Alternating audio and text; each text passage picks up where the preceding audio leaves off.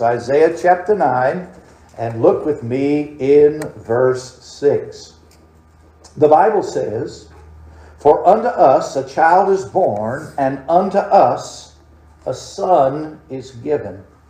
And the government shall be upon his shoulder, and his name shall be called Wonderful, Counselor, the Mighty God, the Everlasting Father, the Prince of Peace." Amen. You know, a songwriter wrote, "There's just something about that name." Yes, amen. And that's what I want to look at this morning. There's just something about His name. Amen. Let's pray. Father, I'm a blessed man. Blessed to know You and the forgiveness of sins. Yes, amen. Father, I thank You that You made Yourself known to me way up yonder in North Pole, Alaska. God, saving my dear wife, bringing the gospel home. Now what a privilege, Lord, to handle Your word and speak to Your people, these people. And Father, I pray that You'll bless and have Your way. Help me this morning. Holy Spirit, help me. I can't do it without You. And I pray that He'll communicate this truth to their hearts. In Jesus' name, amen and amen. You know, some of you probably are thinking right now, "Brother Ed, it's not Christmas. It's not even Christmas in July. This is a Christmas passage." And yes, I would say, yes, I agree with you that oftentimes this is what is touched on at Christmas time. It is a Christmas verse. It is true. It's Isaiah's prophecy concerning that very first Christmas in Bethlehem. But let me ask you, is there ever a wrong time to preach about the Lord Jesus? I mean, He's good anytime. Summertime, Christmas in July, Christmas in October, whenever we want to have it, whenever we want to observe it. And so Isaiah, he writes under inspiration. Now, you know what that means? That means that God breathed to him these words. And I think that's interesting. If you look there in verse 6, look at all those names. Wonderful Counselor, the Mighty God, the Everlasting Father, the Prince of Peace. Those are all capitalized. In grammar, whenever that's all ascribing something to deity. That's who He is. That's who He is. And so Isaiah gives us, through the Holy Spirit, some insight into the nature and the character and the qualifications of our great Savior. And I want to look at those this morning, all right? I want you to look there with me. I want you to see, first of all, I want you to see His perfection. His perfection. Notice that very first title, "And His name shall be called Wonderful."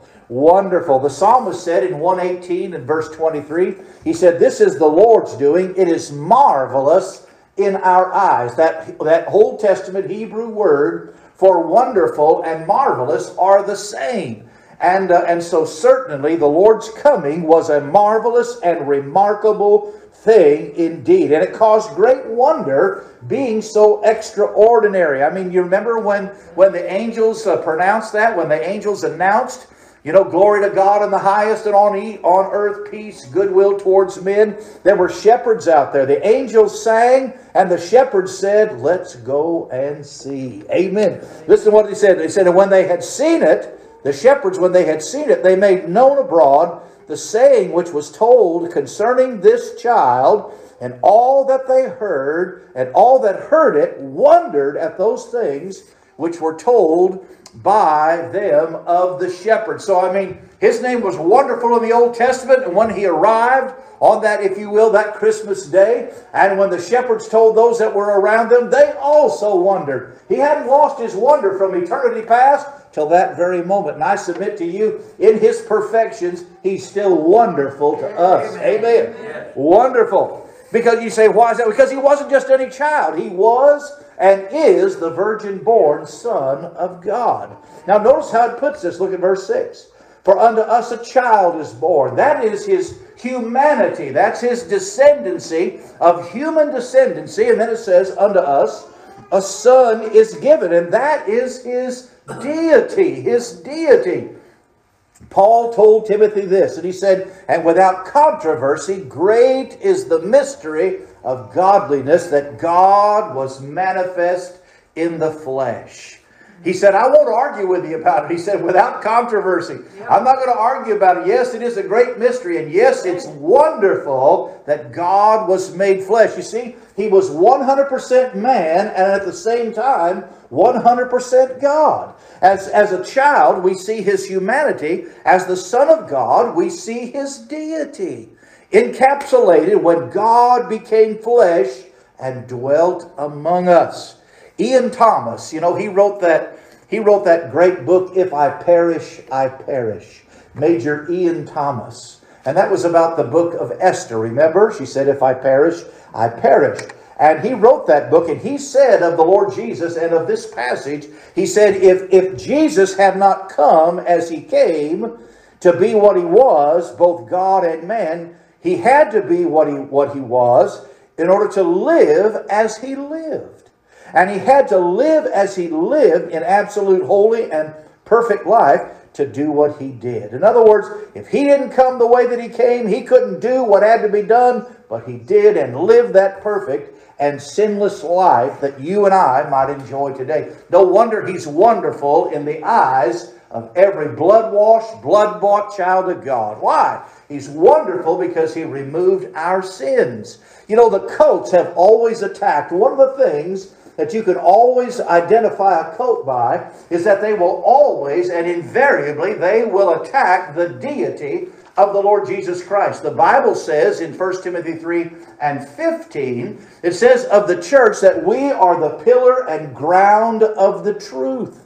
We are the pillar and ground. A pillar is something that supports something else. And the church is built on that ground of the truth. And that pillar underneath the church, we are to hold fast to those things and hold those things dear unto us and not waver over those things.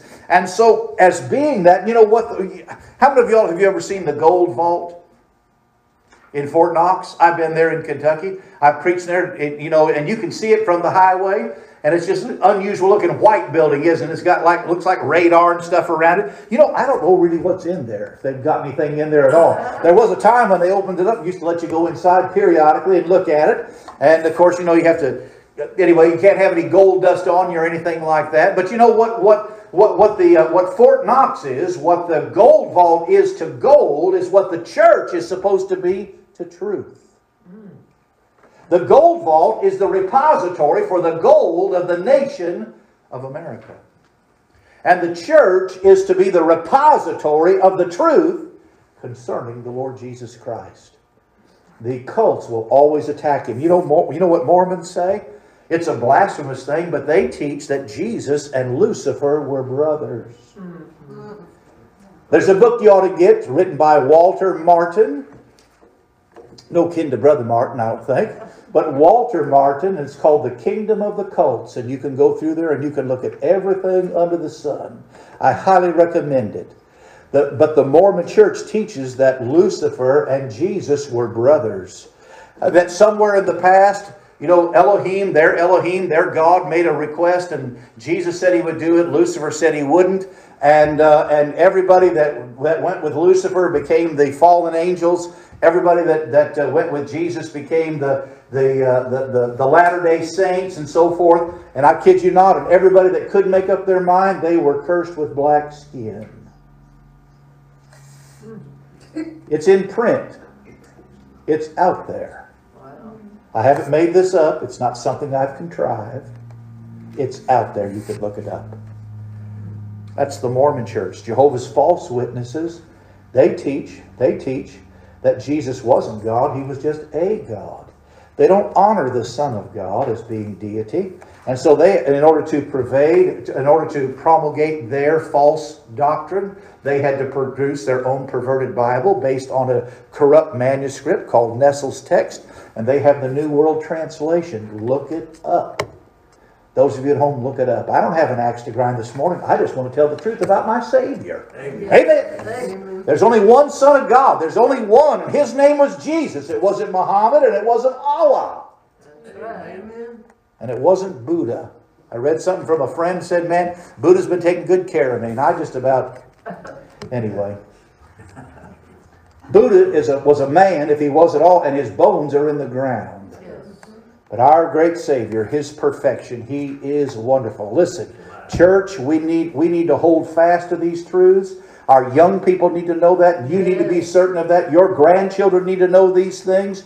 And never vacillate, never deviate from the truth of the Word of God. Jesus Christ is the Son of God. Listen, if the Bethlehem Gazette would have had a reporter that they wanted to go out there to that stable or that building where outside of the inn and see what was going on there, do you know what his headline would have been? It would have just been one word in big bold letters. Wonderful is all that he would have written about what happened out there that day. I want you to see his second name. Notice, not only wonderful, but look at the next one, Counselor. Counselor, this is a picture of his prowess. What does prowess mean? Prowess is one of those words that means he has an exceptional ability. What are counselors known for? They are known for their wisdom. Listen, the Lord Jesus has been healing broken hearts. He's been fixing situations down through time. And if you have a problem this morning, I'm telling you, Christ Jesus is the answer. He has the answer because He is the answer to all of man's problems. You know, the songwriter said, He's wisdom, righteousness, and power, holiness this very hour. He is all I need. He's all I need. He is our counselor. Paul said, but of Him are ye in Christ Jesus, who of God is made unto us wisdom and righteousness and sanctification and redemption. A counselor, beloved, is someone that comes along to give you aid. That's why the Scripture says of him, he learned some things while he was here that he could better succor them. S-U-C-C-O-R. That means to render aid to us. It doesn't mean to do a con job on us, like a con man. It's not that kind of word, but no, He has come to render aid. And man, is He not a shield and a high tower? Is He not a buckler in difficult times? And His grace is sufficient for every need that this life has to offer, that brings before us. And as a counselor, man, He's my advocate. He's my high priest today. He brings all these things before the Father, and has sent us the Comforter to live inside of us. And that's how near He wants to be to us. It'll be in that still small voice that says, this is the way. Walk ye in it. Walk ye in it. Isn't it a blessing? You know, the devil must have known I struggled with some things this week. And I just said, Lord, I just had to get over here this morning. I just had to get with God. And man, I just talked about Him and just worshiped Him. And man, He just helped me this morning. He helped me this morning. Man, who is it that, who is the one that's been answering your prayers and meeting your needs? It is our counselor. Our counselor. Man, I thank God for Him. His prowess. He's very good at it. Amen. Yes, sir. Amen. He's very good at it. I don't know how long I'll keep you this morning. This is going faster than what I thought it would, but I just know this. That look at the next name with me. Amen. The Bible says, calls Him not only wonderful because of His perfection, counselor because of His prowess, but I want you to see His power. He is the mighty God. The mighty God. You know, Jeremiah said, he said, Ah, Lord God, behold, Thou hast made the heavens and the earth by Thy great power and stretched out arm, and there is nothing too hard for Thee. He does have the power over these things. Paul wrote, for by Him were all things created that are in heaven and that are in the earth, visible and invisible, whether they be thrones or dominions or principalities or powers. All things were created by Him and for Him, and He is before all things. Now watch. And by Him all things consist. You know what it is that holds a marriage together? It's Christ being the centerpiece in that home. You know what it is that holds the church together? It's Christ being the preeminent one in everything that we do here at Ranchero Drive. That's how people get along. If they're not looking for the preeminence, we give that to our great high priest, amen. We give that to our mighty God. He's at the centerpiece. He holds it all together. You know, when they were able to split the atom, boy, what did they do? They found out some stuff, didn't they? There was a power in there. Who do you think put all that? That's Him holding it together. That pew you're sitting on, how do you think all those little molecules got together and are holding you all up? What's just a piece of wood? No. By Him were all things that are made. Yes, sir. And there wasn't anything that was made that He didn't make. His great power. I read this morning. Not this morning, but I read this. Adrian Rogers read this, said, in one drop of water. Now listen, you got to listen carefully. Now, in one drop of water, just one drop of water. If you were to take all of the molecules in one drop of water and turn each molecule into a grain of sand. Now think about that. If you were to take the molecules that are there, and if you were to turn them into a grain of sand, you would have enough material to build a bridge a half a mile wide, 2 feet thick, from New York to San Francisco. That's the molecules, the number of molecules in one drop of water. And he said, what a mighty God we serve. What a mighty God. They talk about, the power that's just in one drop of ocean water. If you could separate those things out, how much power is in there holding those molecules together. I do think that, my Bible is not a science book, but I do believe it is scientifically accurate in some of the things that it says.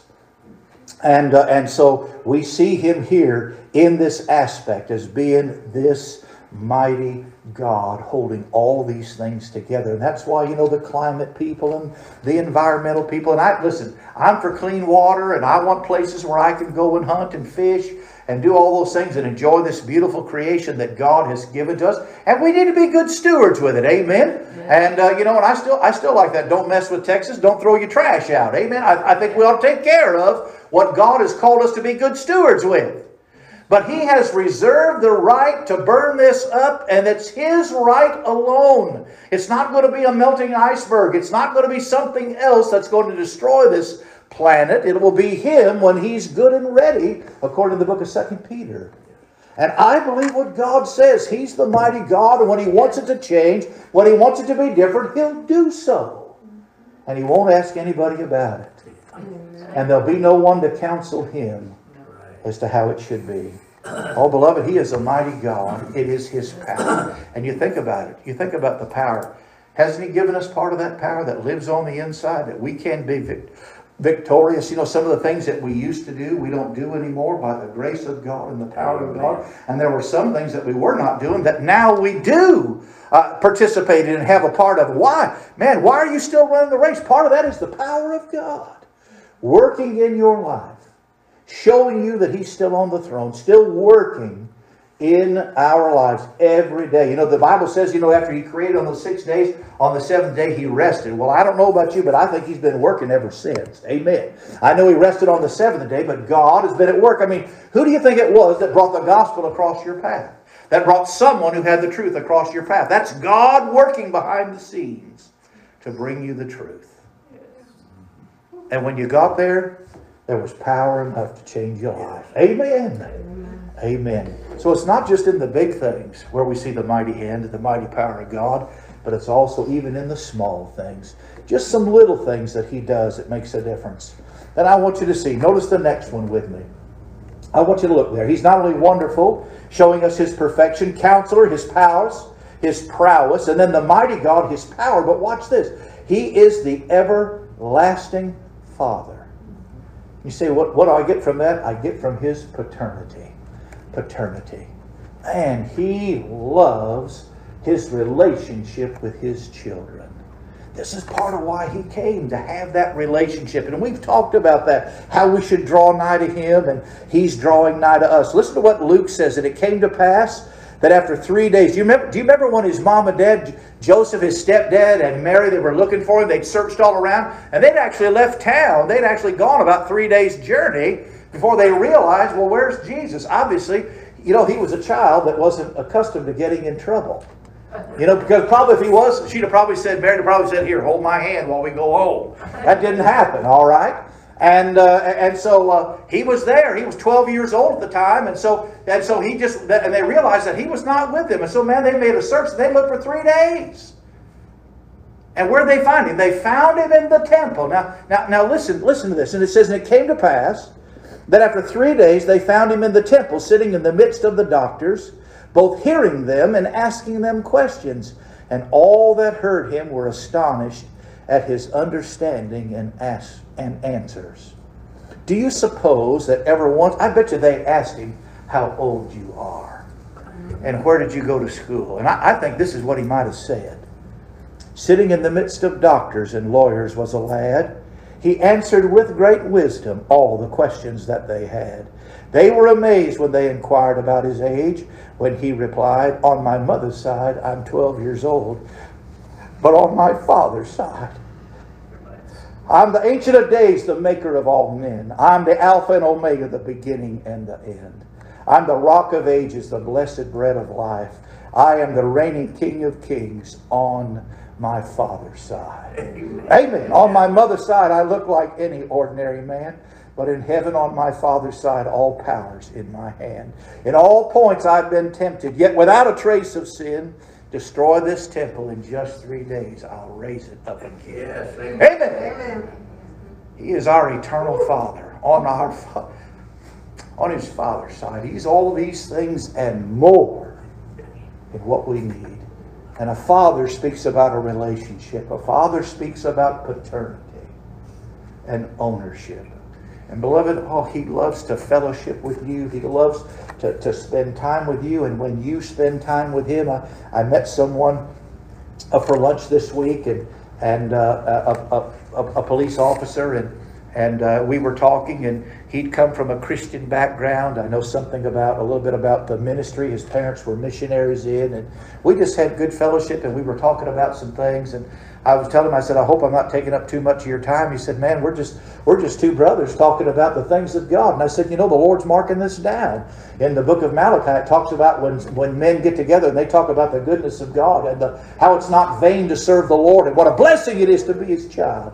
We just had good fellowship over a meal, and it was a blessing. And I'm just telling you, just as much as we enjoy fellowshipping here, beloved, he enjoys fellowshipping with you in those quiet times. If you'll take time, listen, some of us don't have our dads here anymore.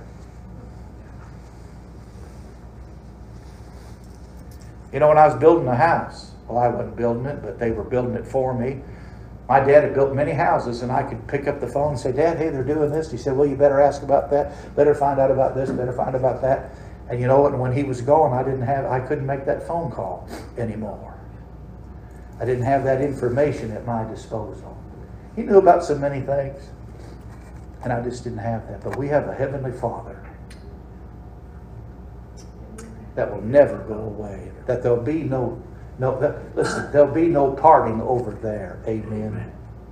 And we can enjoy that right now. You have a Father in heaven that loves you and loves to spend time with you. And he just wants to know why you won't spend time with me.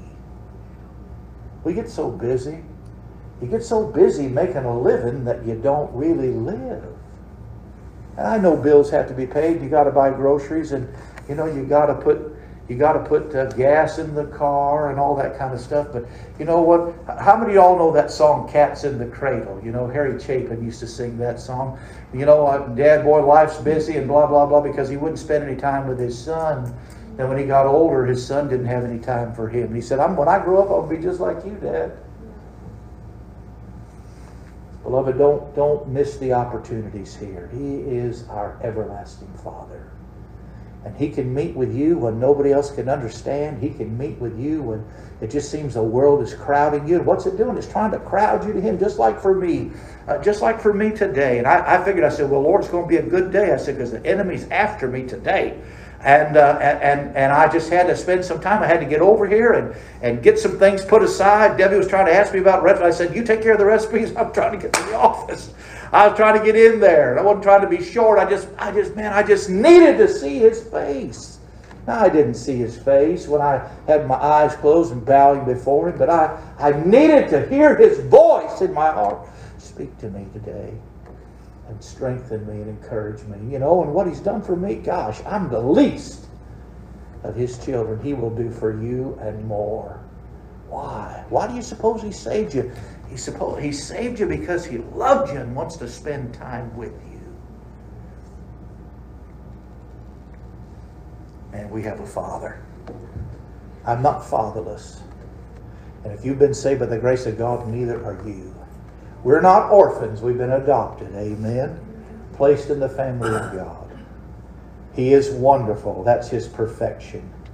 He is counselor. That's his prowess.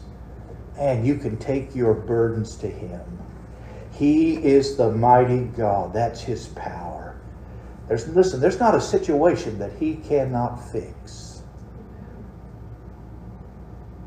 You know, someone said, some clever person said that earth has no hurt that heaven cannot heal. And I believe that.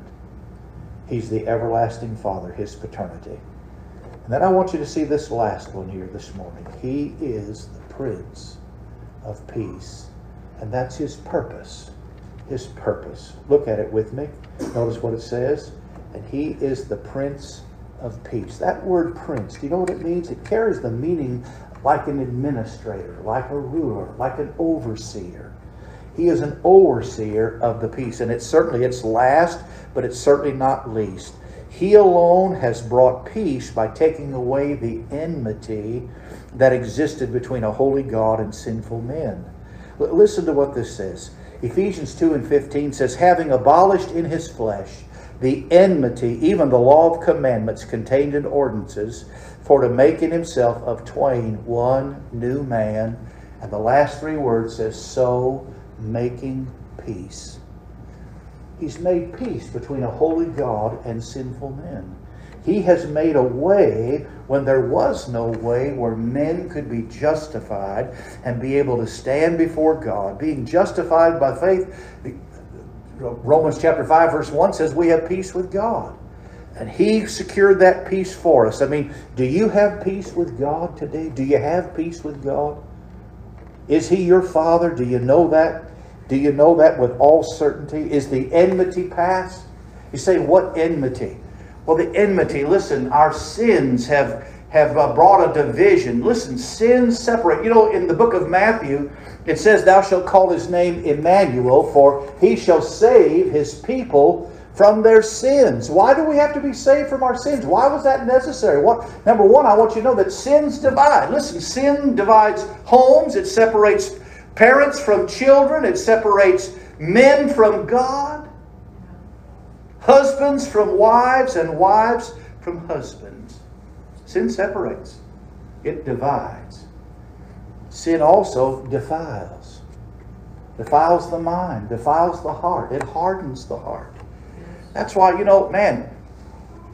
of the things that we read about, that I've seen in the news, just in getting the headlines of the news, who has killed this person and how many are dead over here, and who was like a cannibal with this one over here. And all we're seeing is the depravity of man. That's the result of sin. And you say, well, I'm not like that. Listen, Jesus said, or I should say James said, to be guilty of one of the commandments is to be guilty of all the commandments. What about the commandment that says, here's the first and greatest commandment, thou shalt love the Lord thy God with all thy heart and with all thy mind, with all thy being. And the second commandment was to love your neighbor as yourself. The question is, have you done the first commandment? Have you always, all the time, loved Him with all your heart and everything that you've done with all your might? And the answer to that is, of course not. I told the men about something that I read this week. It's a quote from Spurgeon. Spurgeon said, don't feel upset with that guy that doesn't like you. He said, because down deep, he said, you're really a lot worse than what he even thinks. Now we're laughing, but it's a lot of truth and humor. Because it's true. I told him when I looked in the mirror this morning, I didn't see Ed Schoening in there. I saw Ed Tierbach in there. That was me. Needed to put a brush in my hair and brush my teeth and all that. That was you in the mirror this morning. That sin, it divides, it defiles, and ultimately it brings death. The wages of sin is death. That's why we're getting older. Did you know that?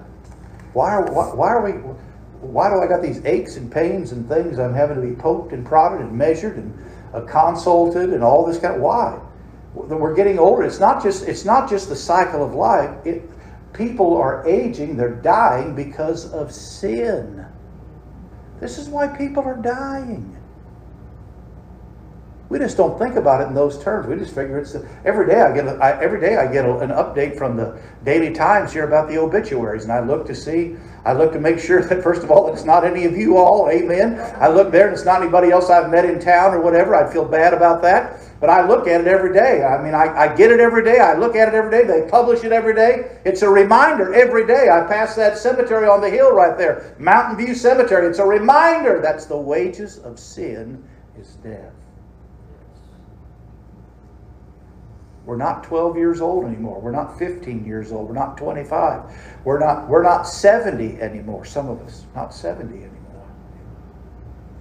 The finish line is drawing near, and we're dying. This body is dying because of sin.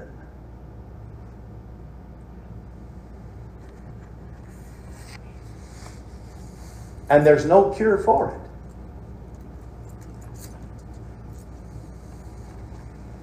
How many of y'all know who Robert Oppenheimer is? You heard that name. Brother Larry knows. He was a part of the creator and supervisor. He supervised the creation and development of the first atomic bomb. And after the test of it, or after they dropped it, he was summoned before a congressional committee. This is a true story. And they asked him, they were inquiring of him if there was any defense against the weapon. They called it the gadget. Was there any defense? And Dr. Oppenheimer said, certainly. And then he paused. And they said, well, and that is? Oppenheimer looked over the hushed, expectant audience and said softly, peace is the only defense against the weapon. And beloved, peace with God is the only defense against death. Because it's coming. It's coming for every one of us. Whether we be young or old. David said there's just a footstep between me and death. For us, there's just a heartbeat. Just a heartbeat. I don't know when that day is going to be. I just know that everybody in here has an appointment. And it's going to be met. You can't put it off. You can't delay it. If you live foolishly, you can speed it up. But you can't stop it. Only the Lord Jesus can provide what you need. That's why He's the Prince of Peace. You see, that was His purpose. You see His perfection. He was wonderful. His prowess. He is a counselor, can render aid.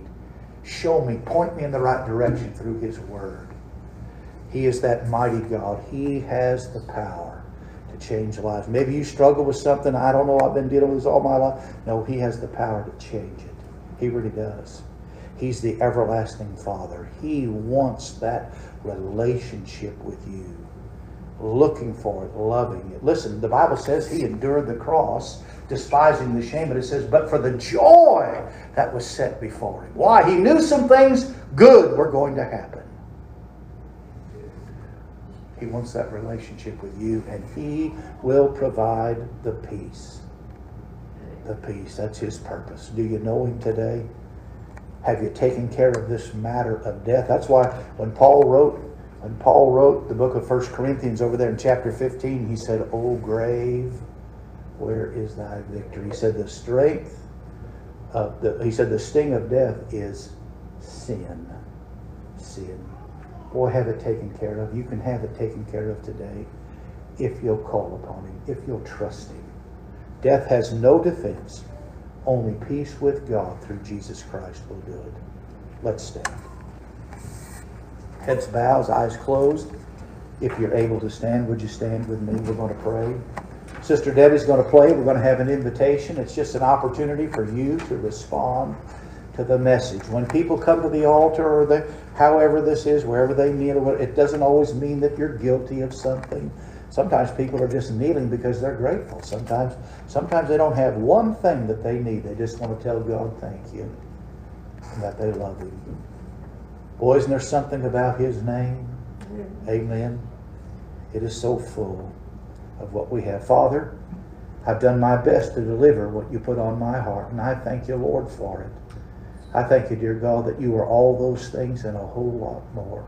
John said the libraries of the world couldn't contain all the books that could have been written about the Lord Jesus and what He did, and no doubt in what He said. But Lord, these things, you wrote them. These things that are in our Bible, you wrote them that we might believe, and then believing that we would have eternal life. I pray for that soul that's here nearest to eternity. If there's someone here today, Lord, that does not know you, I pray you'll show them, Father. I pray, God, that you'll break through their pride, that they may see themselves as you see them, and that today they may trust you. We love you and we thank you, Lord, and we need you, and we give this time to you in Jesus' name. Amen.